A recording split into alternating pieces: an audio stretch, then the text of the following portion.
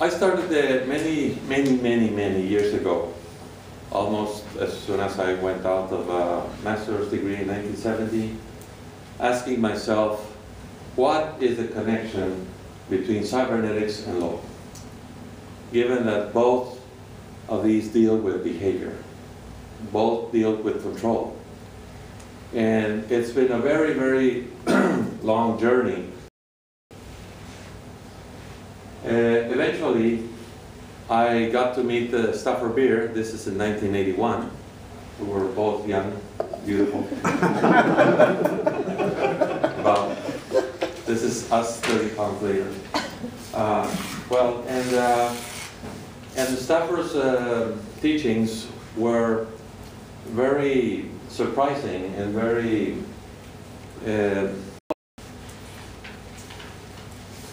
illuminating, because it turned out that his model, the viable system model, matches the organization of the state just perfectly. It's a perfect match. He came to Mexico. We were trying to convince the Mexican government to apply some of his cybernetics management to the government. We never managed to get them to do anything, but it was a way. I talked to Stafford, and we were in Querétaro having like a weekend off our regular time. And I asked them, if you say the viable system model will map many organizations, all types of viable organizations, does it apply to the state? I said, yes. He said, very confident, yes. Well, being an attorney in Mexico, I know that our Constitution is exactly a map of the state. It says how to organize the Mexican state. So that means that you're saying that if I look for the VSM in the Mexican Constitution, I will find it there. And he was also very confident, saying yes. And I said, I've read it so many times, and I'm not so sure. So I went and got myself a Constitution and started reading it, the same thing I've read many times, with another filter, another viewpoint in my mind. And surely enough, I found that all the Constitution was a description of a viable system model in the terms described by Stafford. It was quite surprising, and it was exhilarating, and I knew that perhaps we hit something big, because he was sure of his theory, but he never applied it concretely to the state as such. So today I want to thank many of the cyberneticians that had something to do with me being here and you being here, and this connection. On the left, on top left, is Arturo Rosenbluth. He convinced Norbert Wiener, the mathematician from MIT, that cybernetics was a connection based on the connection of cybernetics with the real world, with the animal world, with the mechanical world, was the notion of feedback. They later organized the Macy Foundation meetings, where lots of scientists got together, and eventually cybernetics became a scientific paradigm which encompasses much more than just the mechanical things of control. It's a way of doing science, it's a way of looking at the world. On the bottom left is Ross Ashby. He wrote Introduction to Cybernetics. To his right is Heinz von Forster, who I met at one event of the American Society of Cybernetics, and of course Stafford again here at a later date. And they put all the scientific foundation for the things that I'm going to say today. Stafford took it all and then put it into the viable system model and this management cybernetics. And I'm going to show you how it all connects together. Here I have an illustration of Ptolemy in ancient Greece. He put together a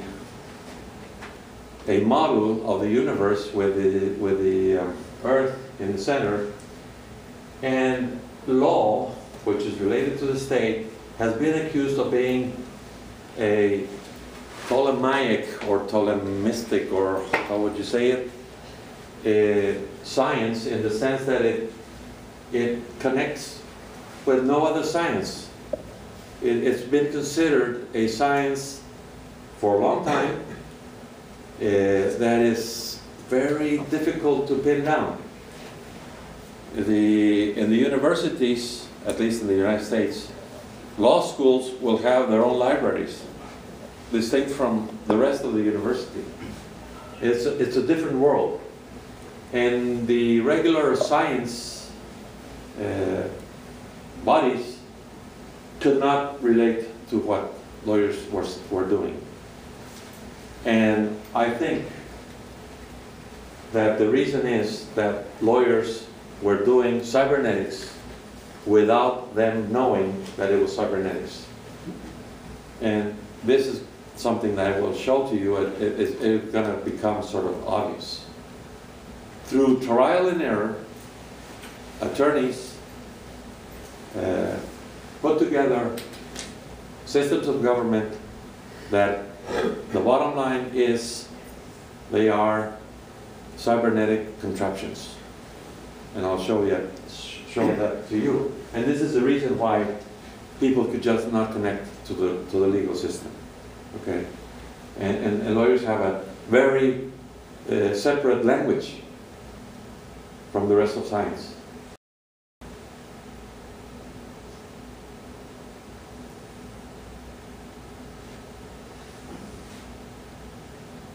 The technology that was in use when the founding fathers of the United States designed the U.S. Constitution was just a pen and paper and a horse carriage. That was the fastest you could communicate anything, okay? Now we have all these new technologies. So I say maybe we are reaching the point where we can create a cybernetic state using cybernetic principles, which the founding fathers of the United States, for instance, could just sort of guess at, but they didn't have all the fundamentals.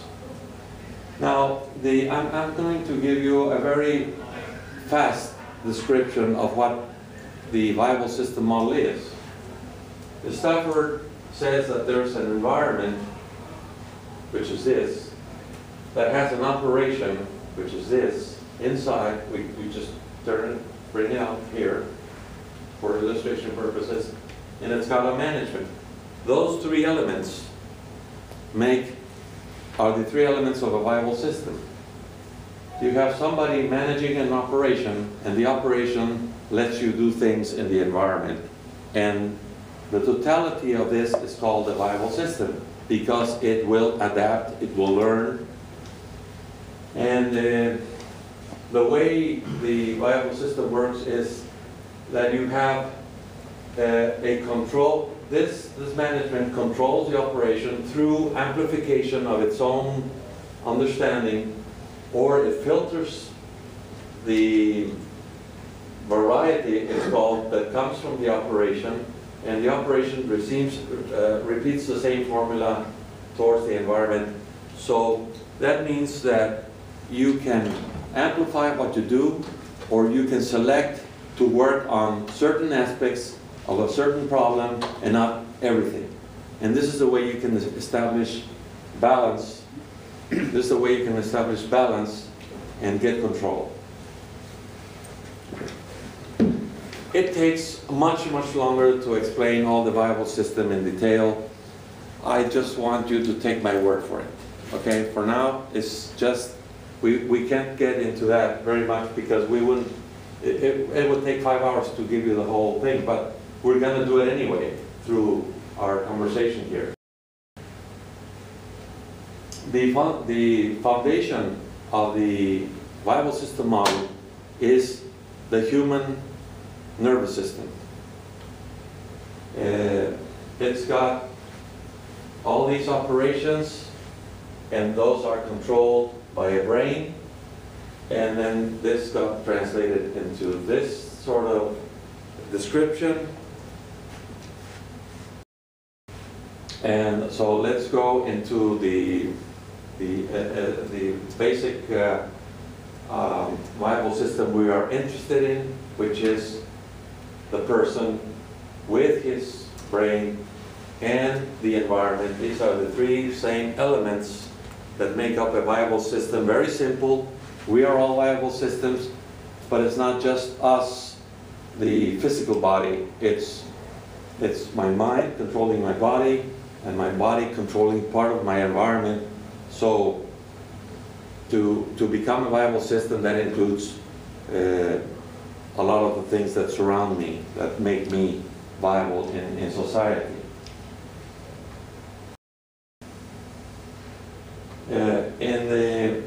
In Rome, we get the first example of the Roman law using the exact equivalent of the three elements of the viable system to define a legal person.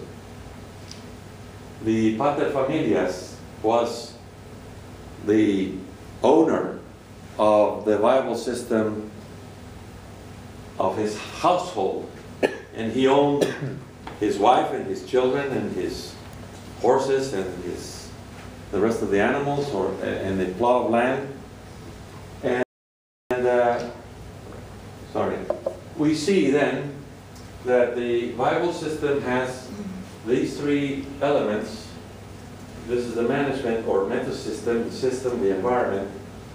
And if you go to law, a legal person is the physical entity with a capacity to reason and his property. That makes you for the law. It's you plus what you own. And the Roman citizen is exactly the same three elements. And then if you go to theory of the state, which we give a lot of importance to sometimes, you have a government, a population, and a territory. That is a classical definition that you will find over and over and over. There's tens of thousands of books talking about the theory of the state. So there's this important correspondence. And another thing, when we talk about the political person, the first to vote were people that had property. If you didn't have any property, you couldn't vote. So there is this affinity between what the VSM discovers, Stafford discovers as an invariance in nature, and what the legal system and the theory of the state have discovered in hundreds of years of evolution of legal and political thinking. It's the same thing. So now we are going to build the cybernetic state using this basic three-element model over and over again. The next stage to build the viable system model is called System 2, and it is a system that Stafford describes as a system that provides some sort of agreement between intervening parts. Okay? System 2 has to do with contracts, has to do with standards, has to do with you drive on the left side of the road or you drive on the right side, but everybody does the same thing. You can do it one way in England, another way in Mexico or in the United States, but the important is not how you decide it, but that everybody shares the same agreement. So here you will see that you can have several entities, several viable entities with their environments overlapping because they are doing some sort of business. And the system 2 would be a communication channel that links them together, and so everybody can agree on what they're exchanging or doing. And that, in a sense, is nothing else but for example, a market arrangement will do that. When you have weights and measures, you are also agreeing on a standard. If you have money, it's also a standard that we're sharing. Okay. Now, the classical way of looking at an economy was through the Newtonian view of the universe, where everything is mechanical and everything can be predicted, and that is not the cybernetic approach. The assumptions of economies are, please, Joe here. The assumptions of the Newtonian economy is, for instance, that nature is bountiful, that the earth is exploitable, that scarcity and choice are the foremost economic problems, that land, labor, and capital are only inputs of the production process, that to coordinate an economy, all you need is specialization, division of labor, and exchange, and that there is such a thing as perfect competition, and that what you want from an economy is that to grow forever, and that economic agents have perfect information. These are assumptions that have worked for many, many years. They're still being taught in schools, at least in some. And this is not how we would build the cybernetic state. The cybernetic state is built on a very different perspective. Here are some examples. The Earth is not limitless. We're riding on the spaceship Earth. Things don't go smooth and in a straight line forever. There's catastrophic change. And scarcity could be relative because we're finding out that the more we know, the less scarce things can be. For instance, energy. There's a lot of energy. It's just that we don't know how to get it. And then the most important is that complexity defeats rationality.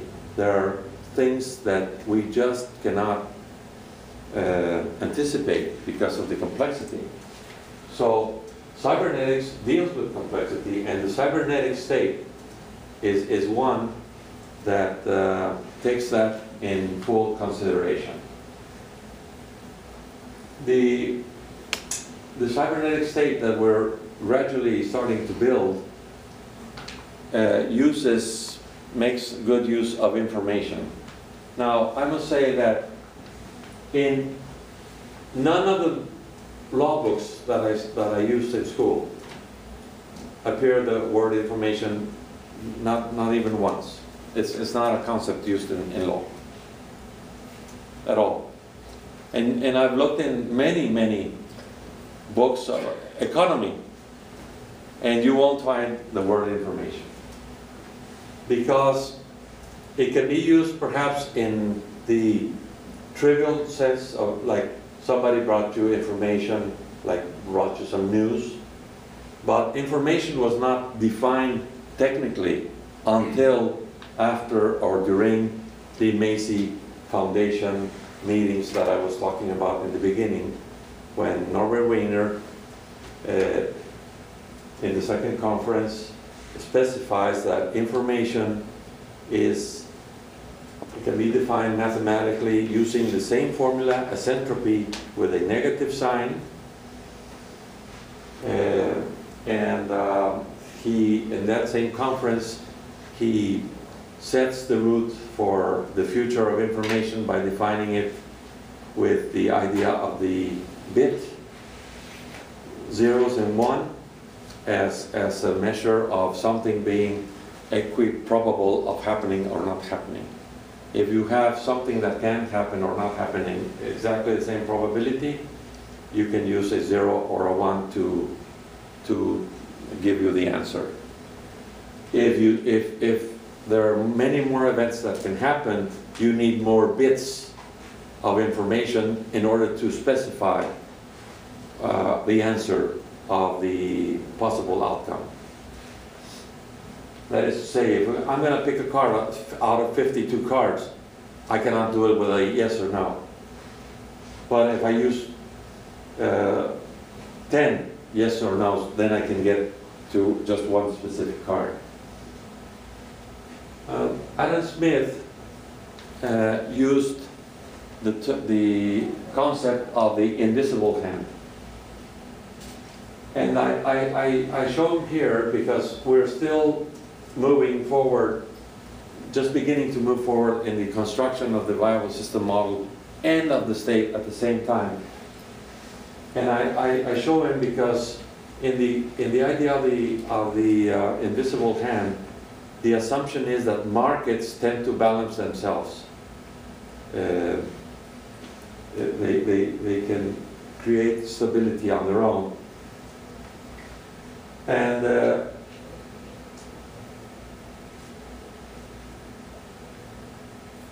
this is a market, and this is a market.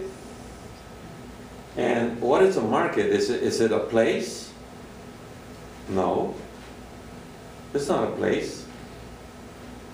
The market are the people that participate in the market. That is the market. And we have this extraordinarily complex global economy, which, as everybody now realizes, is very difficult to forecast in any considerable detail.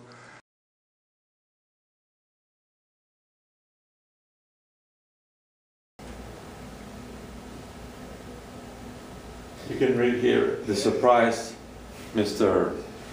Greenspan had. This is the same in front of the Congress of the United States when everything blew up and the market collapsed and everything.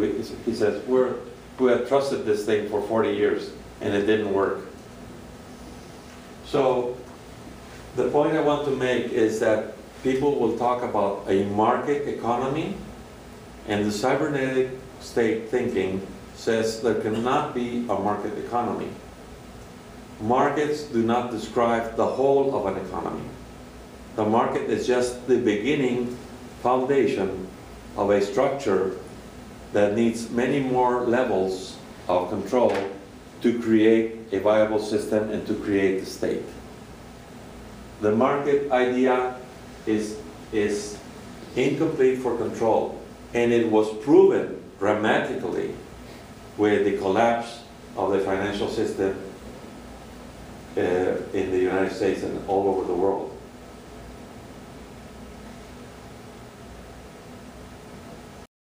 The cybernetic state, step by step. So we can have this represent people, many, this is just an example, or companies, or people and companies, and they can be exchanging and making deals and working fine. But soon, the merchants in Venice discovered that sometimes the agreements were not clear enough, or somebody was trying to get an advantage, and no matter how specific your contract could be, you needed somebody to decide controversies between these parties right here. So that creates another, that needs another organ of regulation, which we can call the minimal state or the police state, where you need somebody to decide a conflict resolution. And authoritarian states, governments have worked with this solution here because they can impose by force, and that's it. You are a subject and you cannot do anything about it. So once you have an authority that can command, can say, this is what's right, this is what we need, you get many different definitions of law. Here are some. Law is a command backed with a threatened sanction issuing from a political superior. The law is what officials do about disputes. That's what the law is itself. For every law belongs to a legal system, a theory of a legal system is a prerequisite of any adequate definition of a law. This is Joseph Ross. He's a very eminent jurist. And every jurist you read will give you a different definition. And I am reminded of the description of the elephant by the guy touching one part and saying, looks like a trunk of a tree or whatever. So if we analyze each of these decisions, we would find that they are talking about one specific part of the whole viable system called the cybernetic state. Just one part. Lawyers have had a hard time identifying the whole system. The more modern go to this type of definition. No, you cannot define law if you don't have the system against which you are comparing. Okay? But it took ages for this to become this. Okay? Many years of discussions. Now, this indicates a channel that I call the justice channel, because people who are not having troubles here could send information to the superior and say, listen, this guy gave me a raw deal and I need justice. So there's another communication channel. This is shown going up. It could be coming down and looking into what's happening here. And this more or less, we can keep on building a model with this. Now, instead of the definition of law that I show you with different jurists, I think that we can now say that you don't get very far to say law is a system of rules, law is a normative order of some sort. What is law in essence? And nobody in the legal profession or in the legal schools or law schools will say that law is information. It's very basic, but that's what it is. And this law is a law that seeks requisite variety, which means that it tries to control and create an equilibrium. That law is recursive. It means that you apply the same principles of law many times over and over again at very different levels of the organization. You can have constitutional law, you can have civil law, you can have commercial law, you can have, and all of it applies the same basic principles. And this is what the Bible system tells you, how the structure of every living creature is mappable. It's exactly the same thing. Now I say law has a dual logic, okay, and I have to stop at this point. What do I mean by a dual logic? It means that laws are built on two kinds of logic, but lawyers are not aware of this going on. The only logic that lawyers are aware is Aristotelian logic, cause and effect logic. Most of the laws, especially, let's say, criminal laws, is if you do this, then there's this consequence. You did this, therefore you fall into the hypothesis of the law, therefore we are going to apply the consequence. But there is another important logic, which is circular logic, which is the logic of cybernetics, which is the logic of solving a problem not through direct cause-effect, but solving a problem through continuous approximation. Come in. You solve a problem through continuous approximation to the solution. If I want to pick, there's a chair here if you want, over there. If I'm going to pick this from the table, I am using circular logic. It looks cost-effective is that if I do this, I'll get this result.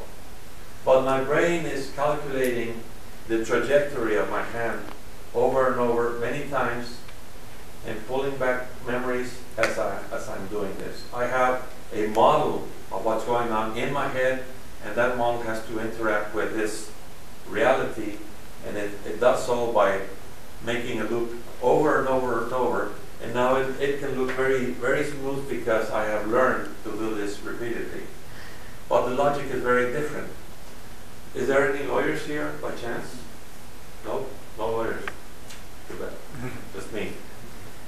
Well, I've asked many colleagues, do you know that law uses circular logic? What are you talking about? Well, there is a very plain example of how circular logic is applied. And we'll get to that. It's going to be a surprise.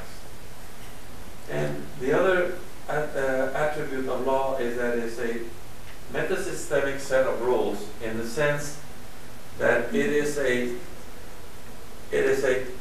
set of rules that controls many other sets of rules of lesser hierarchy. Okay? So I would say that these 5 descriptions of law tell you more about what the law is than all the definitions ever put together of what law is about. If you say a system of norms, a system of rules, it doesn't tell you that much. As the information you need to create, to organize a living system called the state, and organize the people living in the state, and control or regulate their activities. So it's very, very, it has a very, very wide scope. Now, if you study Stafford's ideas on the cybernetics, and the management cybernetics and the Bible system model, you need a whole bunch of concepts that are appropriate to create this language to explain how living things work. And one of the, let's say, catchy or difficult concepts is self-reference.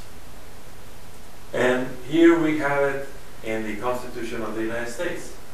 When they write, "we the people," well, not everybody signed there. You'll find John Hancock's signature, which is the most visible, and you'll see Benjamin Franklin and George Washington and Jefferson and Adams and the other items, and but part of the problem that the law has is that it has needed the concept of self-reference, and it has had to work without it, and then you get all these, that's a mystery, oh, that's a fiction, it's a legal fiction.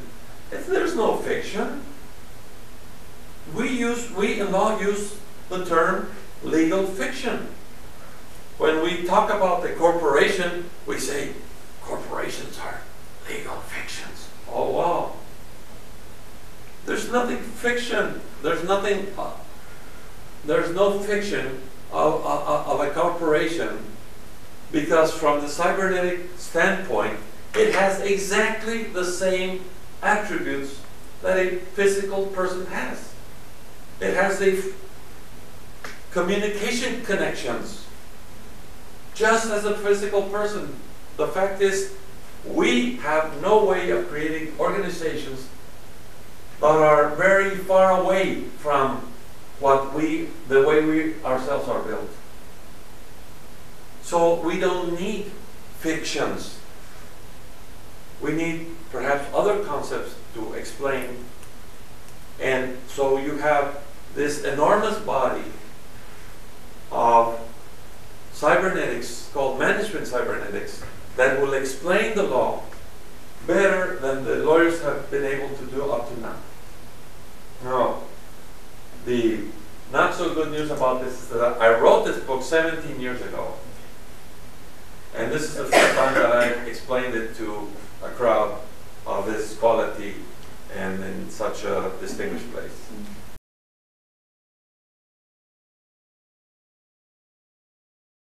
So if we take Stafford Beer's management cybernetics, his concepts, and we look at them carefully and we study them, then it's very easy to see how, for instance, the American Constitution, which is an explicit constitution, it's a written constitution.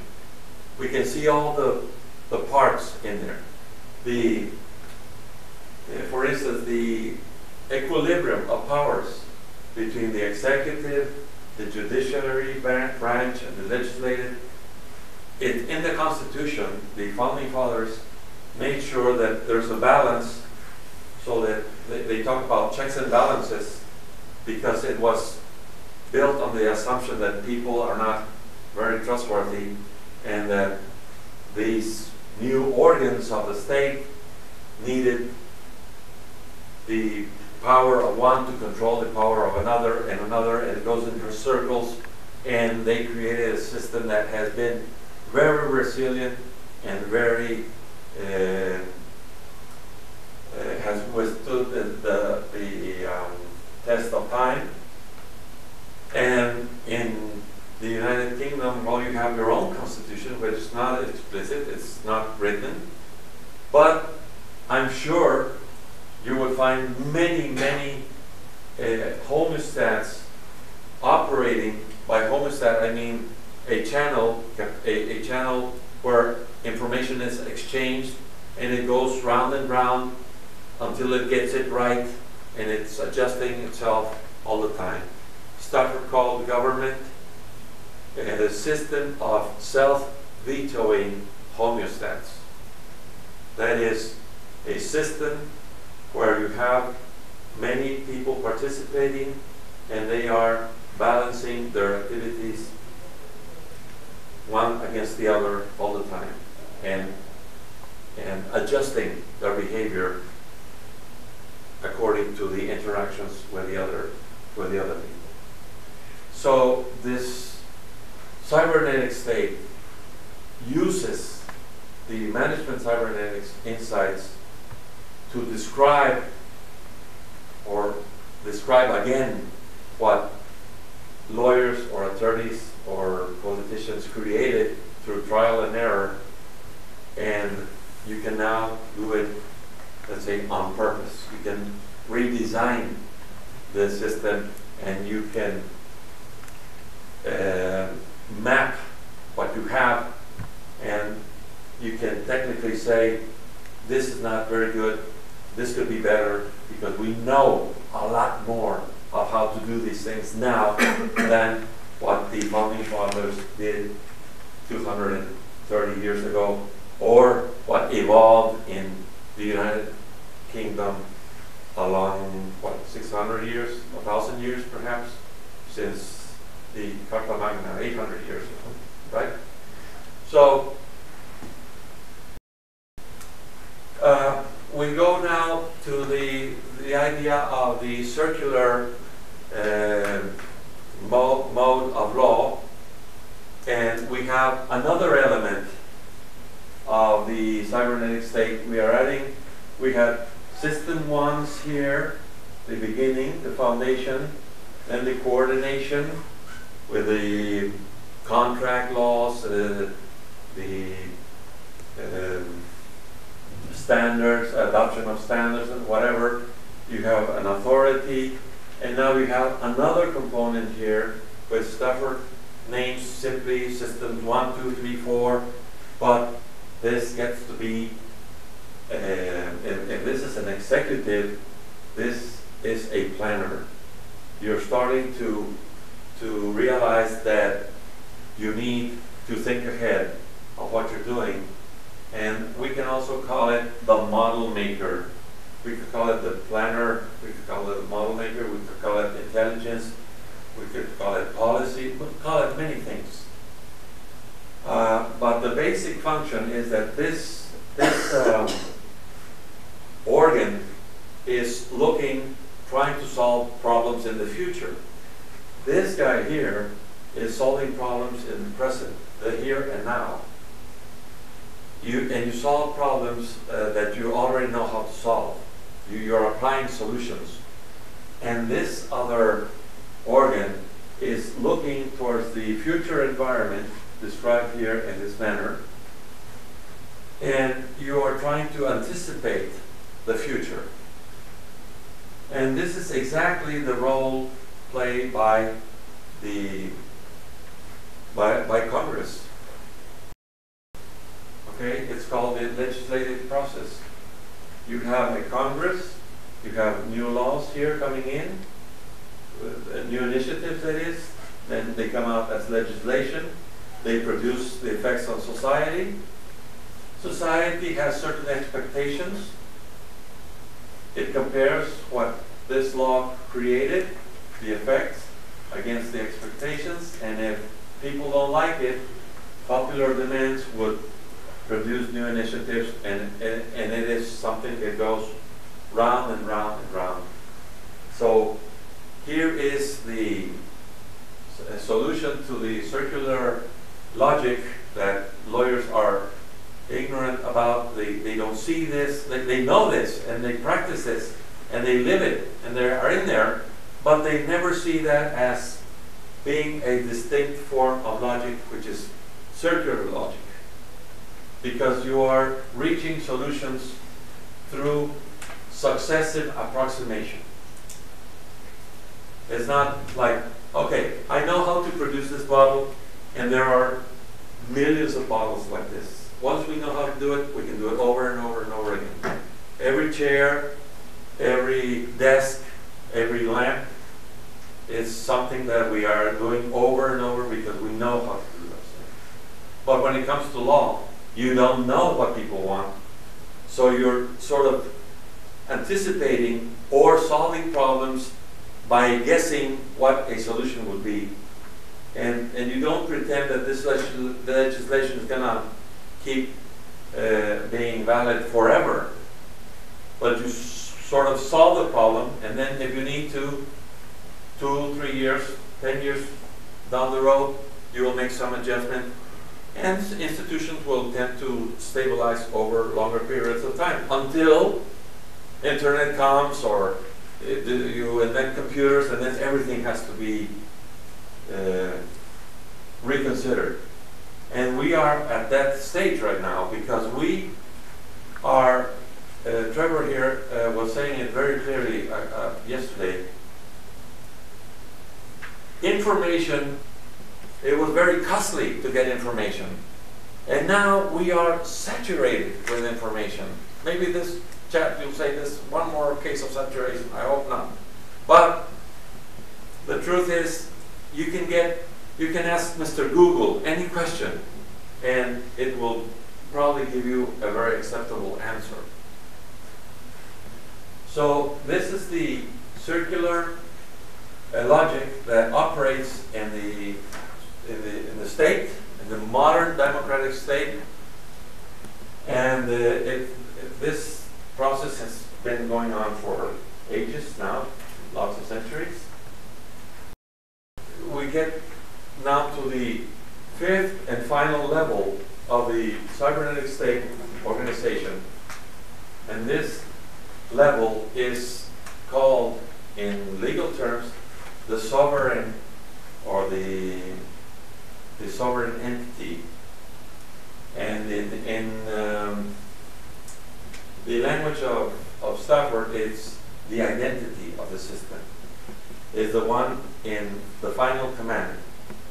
In a constitutional arrangement, it's El Pueblo, like President Allende told Stafford when he showed him the description of the Bible system, and Stafford thought that El Presidente was going to say, "Oh, that's me, I'm in charge." And the President say, "Oh, you mean the final responsible for everything, you know, the one that's in command?" He said to President Allende, the natural answer was El Pueblo, the people. And that is how modern democracies are built. So you have all these layers of control systems, and at the very top you have the people. In this case, the founding fathers of the United States, they acted as representatives of the people. Okay?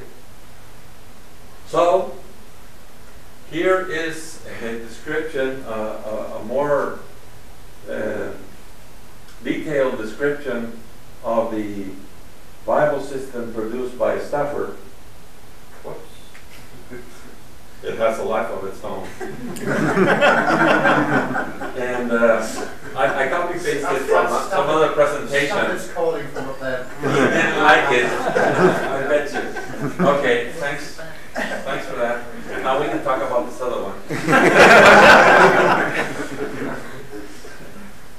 So, that very complicated description, I can always reverse that and show it to you again. So this is the cybernetic state in the most simple description. You have an environment,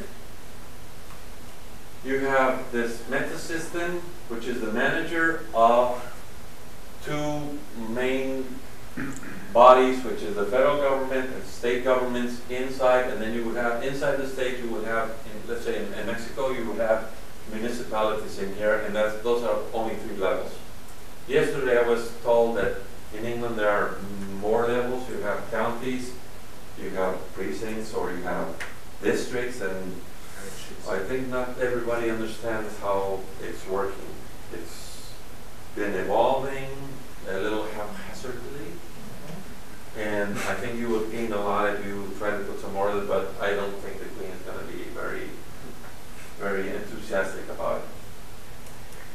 So the thing is that this is the big surprise that I received. That Stafford model maps perfectly to what I call now the cybernetic state. Now, in the overall picture, there is this perfect coincidence, but it is not cybernetic. The government we have right now is not a perfect example of a cybernetic state or cybernetic model. It's incomplete because for instance, the founding fathers of the United States were not too sure about the type of system they were creating, so they decided that the executive power was going to mimic the monarch in England and have almost absolute powers. So everybody who's named to work for the executive can be removed almost immediately. Perhaps there have been a little bit of that effect. But what I mean to say is, here you have, at this level, a very organic-like government, which is self-vetoing, homeostates, mechanisms balancing each other out. And then in the executive power, you have this pyramid, which is a power pyramid, a power structure, a hierarchic organization. And maybe the solution for a true cybernetic state was to rearrange things so that everything got to be very organic. And we would have to sit down and discuss this for hours, perhaps. But it shows that there is a language that can be used now, because we've made this connection. In 1983 with Stafford, do you think this can work? Is it going to be there? Yes, it is. There it was. It took me 3 or 4 years to write another book I was finishing called Cybernetics, Estado de Derecho to Cybernetics, the Law and the State. And I made a mess of it, and then I rewrote it in the form of cybernetic state. Went directly to the animal we're trying to control. I call it animal because it's an organism. The state is not a legal fiction. It is an animal, an organism just as alive as we are. Even if we want to deny that. A legal entity. It's a legal entity, yes, because the law requires, it demands of itself to formalize things in order to be able to see. The state has to create organs through which the state can see things happening. And that's why you have judges and you have policemen and you have prosecutors. Those are organs of the state because it has to mimic us in order to do things. But it has to create the rules that build all of that. It is a bit complicated, a bit complex. But we can understand it better if we use this language and if we use the viable system model and if we use the concept invented or discovered, call it what you want, by Stafford. Now, this slide, I put it here because this is very important that I clarify this. To create the cybernetic state, we cannot do it if we, let's say, we are the citizens of a country here. We cannot create it if we don't share the same model in our heads. Okay? The model that you brought here today of what the state is, I am sure is a very different model of the one that you're going to take when you leave this room. Because you came here to learn about the cybernetic state, which is another model, another way of looking at the same organism, at the same animal. Okay? And I've asked also people, and not necessarily only lawyers, what is the science of government? And some will say, I don't know, is it economics? Is it the law? Is it political science? And the answer is no. The science of government is cybernetics.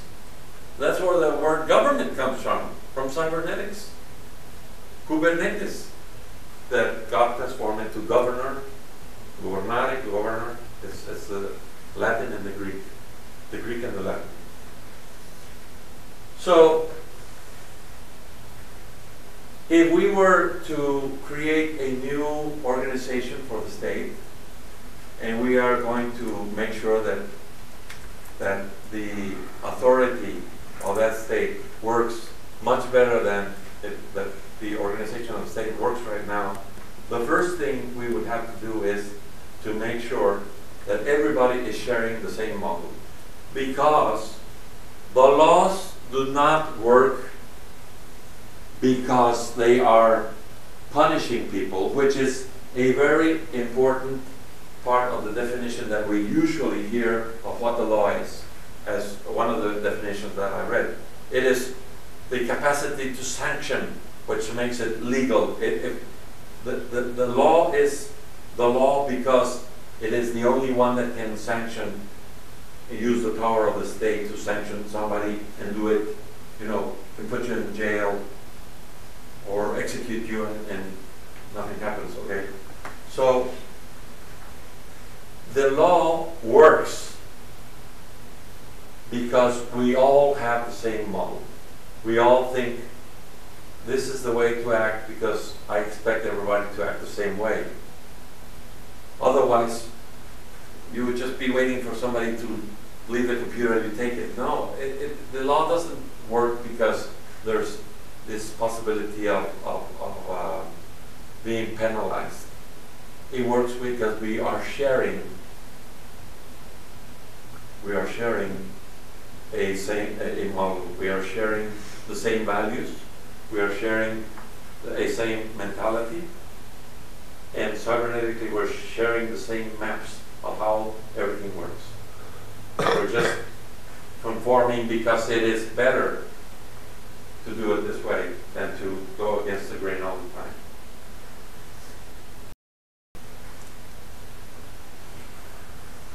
If we were to create another form of government, this is probably, in my suggestion, the way we should do it. We would have a government that itself is then made up of this other areas of government where you have energy and you have infrastructure, extraction, transportation, distribution, services, restoration. Those are the usual, those are the functions performed by every living system from the cell onwards. And I think that it would be much better to organize this way than to have elect people to a Congress. You have Congress or Parliament with 300, 400, 500 people, everybody going crazy and can't get agree on anything. Okay, if you specialize and say, let's get the people which are more knowledgeable in energy and elect them. So if I'm good for energy, I say, okay, I'm willing to run, I'm willing to provide my services to the government, and there will be 300 guys that know about energy. And some wouldn't even dare to put their name up there because they know they're not competent enough. So then you as a citizen would elect, I'm going to choose who I want to go here, who I want to go here, here and here. And then you would get people which are much better at doing their stuff. And these are the natural functions because you need energy to get to create infrastructure, to extract energy, to extract materials, to transport them, to transform them, to sell them, to consume them, or whatever. Those are the natural functions. They are not in conflict with each other. That's what I mean to say. Okay. So I think this would be a much better way to organize the state. Go directly to the functions because we know what they are. Okay? We know these cannot go away. And then in the meta system we would have communications, and you would have elections, and you would have in the box, the blue box on top, you would have all those processing things up here, but you would have the basic energy, food production, transformation, all of that in the operation part of the system.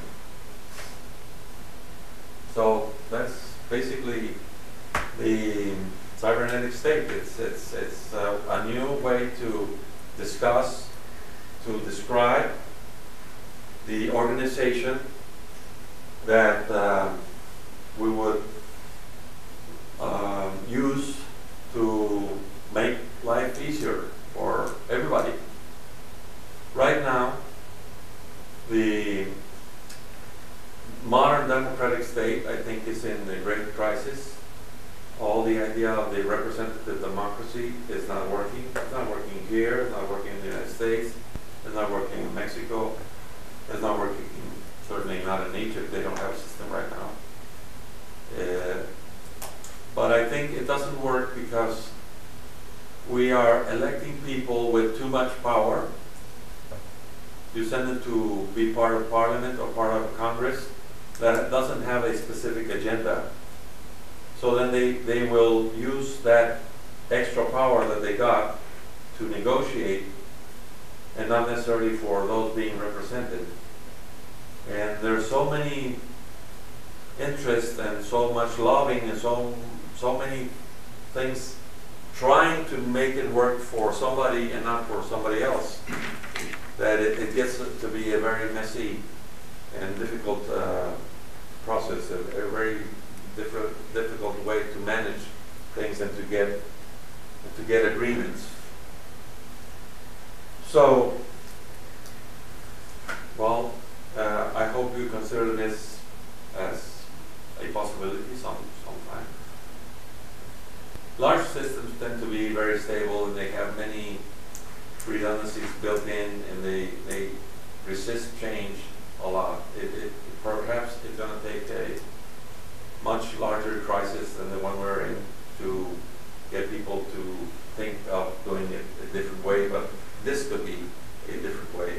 And if we did, one of the advantages is that the state can be modeled exactly the same way as any business enterprise, and you could work on the description of the state in many levels. You go to, let me go back a little bit. You go back to energy. You can say, okay, what types of energy we have? Well, we have atomic, we have thermal energy, we have hydroelectric energy, or we have the wind energy, and then each one of those would further break down into territories or areas, and you could create a strategy, say, we are going to phase out atomic energy in the next 20 years. And since you have the guys that are most knowledgeable of this, it's easier that they would work it out than having congressmen being influenced by the lobbies and trying to make it difficult to get any sort of agreement. So then problems tend to perpetuate themselves for much longer time than needed. So we have to share a model, a new model. What? Oh, it's going to take time. It won't let me do anything. It's going to do it sometime.